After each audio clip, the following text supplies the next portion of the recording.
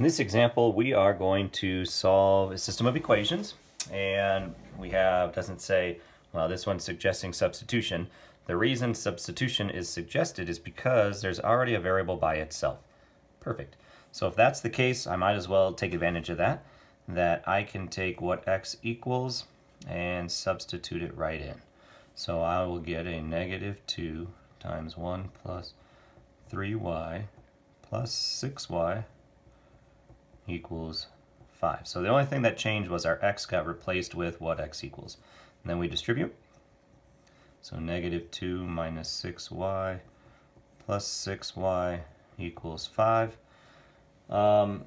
Now we got a thing happening because the y's just went away. We didn't do anything wrong. It just happened, so that this actually means something. So this is a special case. So a special case means either we're about to get infinite solutions or no solution. So the way my shortcut is for this is, does negative 2 equal 5? No. So then it's no solution. Well, what does that mean? So that's our answer, but it means that the graphs to these are parallel. That's the key. So I don't know what they look like, but if you were to graph them, they would be parallel to each other. They don't cross, so there's no point in common. So what does that mean as far as classifying it? So no solution means inconsistent, because a solution is consistent. So inconsistent. And why? Because we have no solution. And then inconsistent is always independent of each other.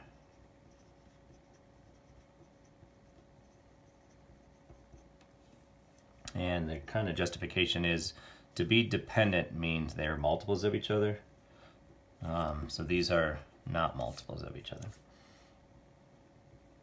Not multiples of each other.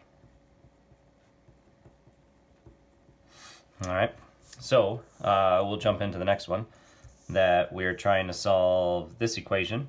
Now this one is suggested for elimination, and I would totally use elimination just because of the way it's set up. That I'm going to try and cancel out one of my equations, or one of my variables. So I can look to cancel the x's or cancel the y's. Let's do the x's, they're a little smaller. So I'm going to multiply this equation by a negative 2.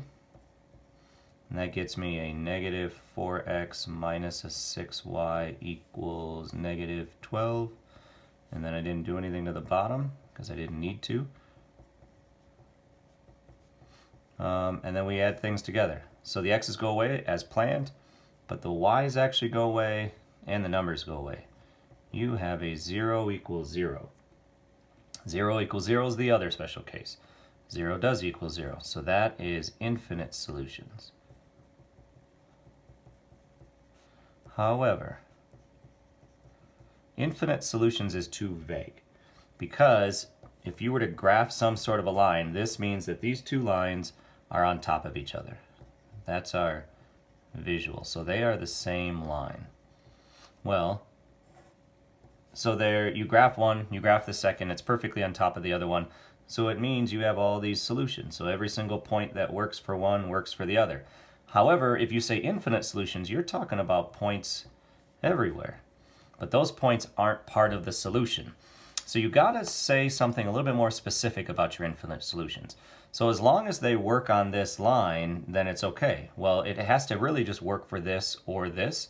So you just gotta add one little extra piece to this. So it's infinite solutions of, and then just pick one of the equations, because essentially they're the same thing. So it doesn't matter, I'll just take the top one. If you wanted to take the bottom one, that'd be fine as well. But as long as they're infinite solutions of this, so as long as they work for this, they're also gonna work for that, all right? And so if we categorize that sort of stuff, we have a solution. We have an infinite amount of them. So it is consistent. Reason why? We have solutions.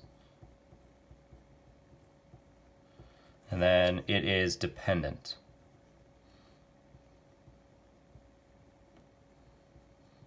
And why are they dependent?